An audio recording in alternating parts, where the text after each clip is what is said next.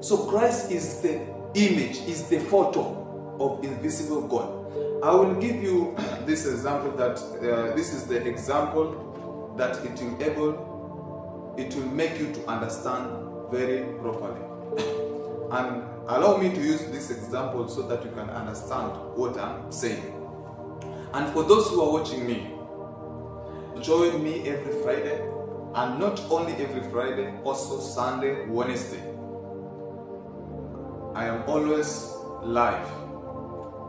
And when you have something also, when you have a request, just put on the comment section. When you need any prayer, you need any assistance. So this is the announcement that I'm making to anyone who is watching, even right now, anyone who is watching. So if you have any request, prayer request, if you have any challenge, you can ask and put those challenge on, or any prayer request on the comment section, and God will help you. He will be able to fulfill the desire of your heart. So I will use this example. Everyone knows the ID, and the ID has the photo of you. On the ID there is a photo of you. So what is the reason of that photo?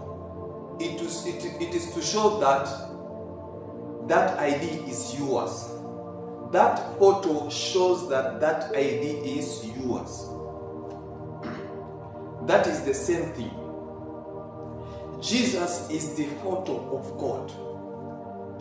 Jesus is the photo that shows that we are in the image of God. Jesus himself is that photo. And remember, the photo is you, and the photo cannot talk, the photo cannot speak, the photo cannot do anything, but you will say that this one is you.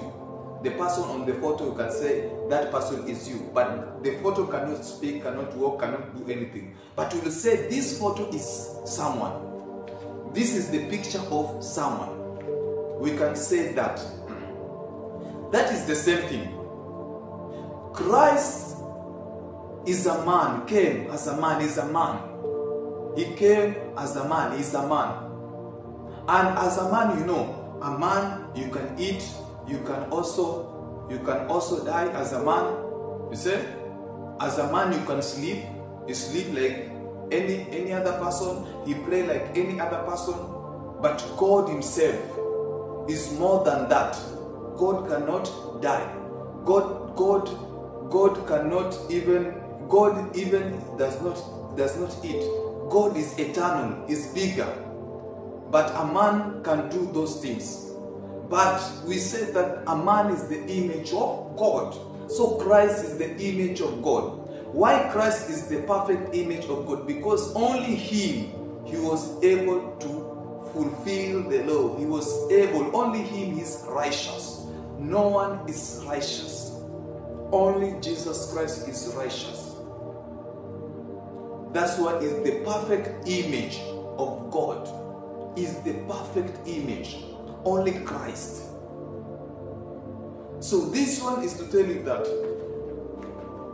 stop arguing that say Jesus is not God, Jesus is not God. No. Jesus is the image of God. So if the photo is you, that means Jesus is God, because it's the photo of God. And God used his photo, his image, to dwell among us. That's why the name is Emmanuel, which means God with us. Which means God with us. Even in the book of John chapter 1 verse 18, the scripture says that no one at any time has ever seen God. No one has ever seen God at any time. Only the begotten Son, who is God himself, or who is as the same as God. He is the one who has explained who is God. He is the one who has given us wisdom to understand who is God. No one has ever done that. Only Christ has explained who is God and how God operates. Is only Christ. Christ is the one who speaks with the waves. He walked on the water. Christ was able to even to forgive sins. Who can do that one? And who can say that I am the way, the truth, and the life? No one can go to the Father except through me. No one who is able to say that. No one. It's only God Himself. So when God walked here, He walked with His image. He was the one operating in the flesh here. God was operating. And God was the one who was able to redeem us from sin through His Son. What is the meaning of son? A son means your image. That is a son. That is the meaning of a son.